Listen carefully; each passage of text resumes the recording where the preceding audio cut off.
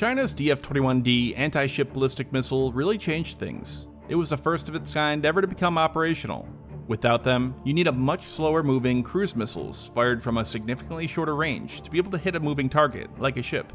But ballistic missiles fly much faster. They were, and still are, the first true hypersonic weapons, as even some of the shorter ranged ones, like Scud, reached speeds, temporarily, at 5 times or more the speed of sound. They also have the benefit of coming down on the target vertically.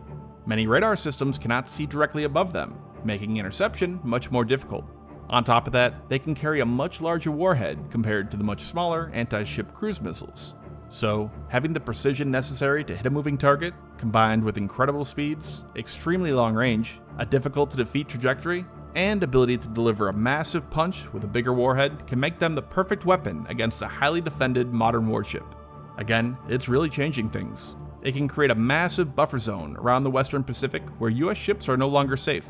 After all, it's not called a carrier killer for nothing. And with China now operating and building more and bigger aircraft carriers and other warships, why doesn't the US just build their own?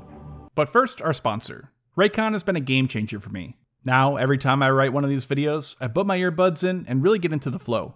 Music is an essential part of my writing style. The Raycon earbuds are co-founded by Ray J, and they're a hit with other celebrities like Mike Tyson. They are the easiest earbuds to use on the planet. They fit and stay perfectly in your ears. The Bluetooth connection was easy, and every time you pull them out of the case, they automatically connect with no work from you. And it's all for half the price of other premium earbuds. With it, you get 6 hours of playtime, they're noise isolating, comfortable, and come in a variety of colors and sizes. And with no wires between them. And, obviously, the sound quality is just incredible.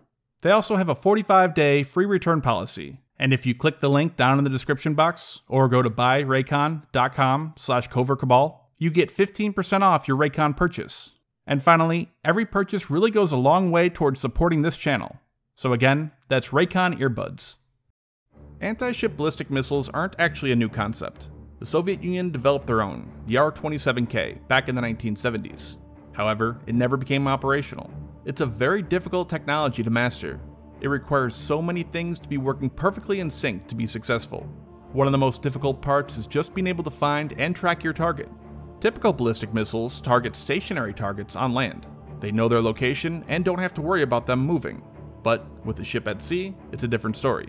The ocean is massive. Just before Pearl Harbor, the US knew that the Japanese fleet had set sail, but they couldn't find it.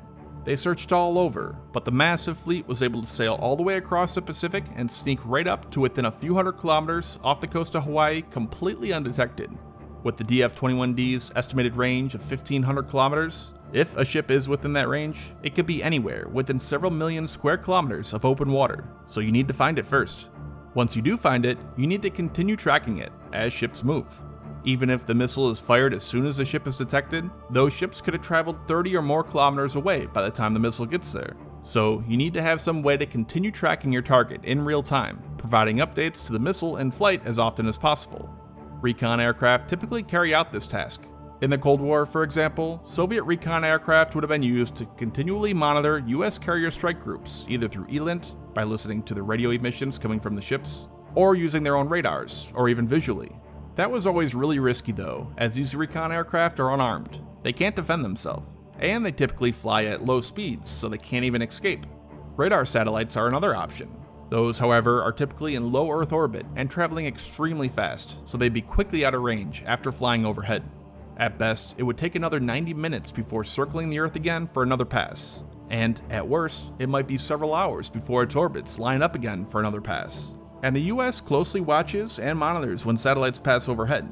During Iran's strike on the Al Assad Air Base in Iraq with ballistic missiles, they knew exactly what satellites Iran purchases its imagery from, and when they would last pass overhead to get a picture. So they waited until it had passed overhead before they actually started evacuating aircraft, equipment, and all other non-essential personnel. And sure enough, Iran got the image from the satellite and saw helicopters and juicy targets just sitting out in the open. However, by the time they actually fired, the ones aimed at those aircraft just hit empty parking lots. This tactic can be applied to ships as well. In Tom Clancy's 1986 book, Red Storm Rising, there is a part where the US fleet waits until a Soviet radar satellite passes over, and then they change direction. That way, they would be looking in the wrong place for the ships. So finding and tracking really isn't easy.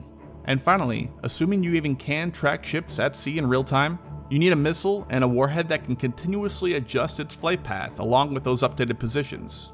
Not only does it need to make adjustments in flight, but also when it enters terminal phase. This is the period right before impact where it can now use its own sensors to fine-tune its trajectory to hit the target. And traveling at such high speeds and maneuvering in the atmosphere puts a tremendous amount of stress and heat on the warhead, potentially ripping it apart if not designed properly. So, anti-ship ballistic missiles are extremely difficult to build. But if China was able to accomplish all of this, why can't the US build anti-ship ballistic missiles? China reportedly finally actually tested a DF-21D against a ship at sea recently, and it was successful. So why doesn't the US just build some? The US has the technology. They have one of, if not the best, integrated networks of satellites, land and ship-based radars, along with aircraft overhead to detect and track ships at sea. And they've also had the ability to create maneuverable warheads for over 40 years now, as shown with the Pershing II ballistic missile. But the US in general hasn't focused much on anti-ship missiles at all. While the Soviet Union was building dozens of different ones, the US never really put much effort into making their own. The reason for that was that the Soviet Union never operated large naval fleets in the same way the US did. It didn't have to worry much about large carrier strike groups roaming the ocean. Plus, the US relies more on its carrier aircraft to carry out the anti-ship role. But today, with China's rapidly growing navy, complete with their own aircraft carriers, that is changing. We've already seen the US begin focusing on anti-ship missiles again. The Tomahawk cruise missile is getting an upgrade so that it can target ships at sea. And they're also developing and now deploying the LRASM, a brand new missile. But these both are cruise missiles, not ballistic. They travel significantly slower and with shorter ranges. One of the problems with the US building anti-ship ballistic missiles comes down to geography. Where would they put them? They would almost certainly need to put them on land, as destroyers like the Arleigh-Burke cannot hold such large missiles in their VLS cells. And, at least for the time being, any potential conflict with China and their navy would take place in the Western Pacific, too far away from the US mainland. Guam is a possibility, but even that is pretty far away, which would require a much larger missile to get that far. And closer allies, like South Korea and Japan, would likely be against the US basing permanently offensive ballistic missiles on their territory.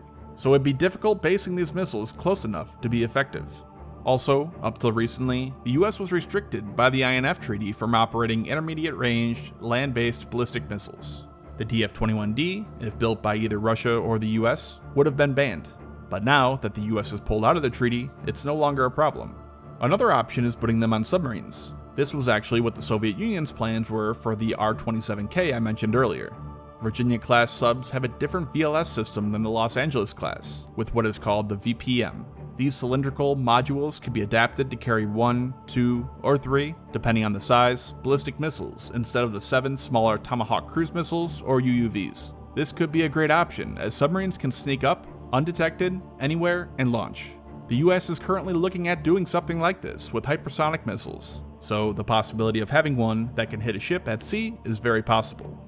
And finally, in a sense, the US does have an anti-ship ballistic missile with the SM-6. The SM-6 is a surface-to-air missile used to shoot down aircraft, but anything that goes up comes back down. They have already built and deployed a version of SM-6 that can hit ships. If fired on an optimum ballistic path, it could have a range of a few hundred kilometers. Its warhead, however, is tiny and would never be able to sink a ship. But you don't always have to sink the ship. Modern warships are packed with radars and other delicate equipment. Hitting them could disable vital systems of the ship, like its ability to use radar, any of its sensors, or any of its weapons. And this often is enough to knock the ship out of the battle. And the US actually is, kind of, working right now on an anti-ship ballistic missile. The new Precision Strike missile will have the ability to hit ships at sea. Its range was originally planned to be limited to 500 kilometers in compliance with the INF Treaty, but as seen in Lockheed Martin's infographic, they added that little plus sign in. These missiles are also mobile, like the DF-21D, and they're smaller in size, which, although gives them a shorter range, makes them more easy to be transported and quickly deployed anywhere, unlike the DF-21D. In the event a conflict broke out, they could be rapidly deployed to islands in the Western Pacific. A few moves to Okinawa could cover a vast area of the sea, from the southern tip of the Japanese mainland all the way to the northern tip of Taiwan. The weapon is still, though, in development, so there's always the possibility it'll get cancelled or scaled back from its original stated plans, as so many weapon systems are. But, in the meantime, China already has the ability to create massive no-go zones for US ships. Now that the US is no longer limited by the INF Treaty, new ideas are likely being drawn up for the future, so we will likely be seeing some new designs and interesting ideas in the near future.